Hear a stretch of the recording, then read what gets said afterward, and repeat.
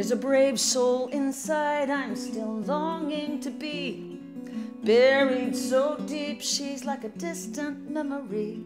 She's sick and tired of waiting, holding her breath. Wants to wake up and shake up the life I've got left.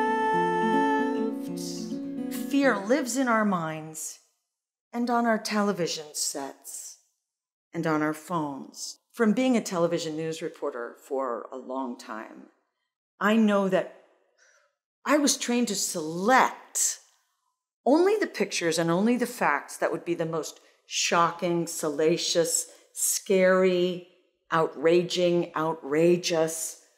That's what we select, and we leave out all the rest. Is it a dangerous world, or is it a beautiful world?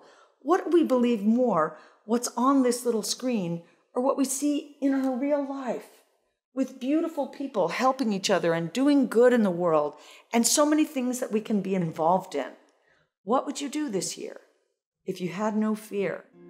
There's someone in my mirror whose voice keeps getting clearer, asking what would I do this year if I had no fear. No fear here. Follow your bliss. The person who coined that phrase said that the way to do that is to do what you care about. What is the thing that you care about? What do you care about? What inspired action can you take to make the world a better place in the ways that you think are important right now?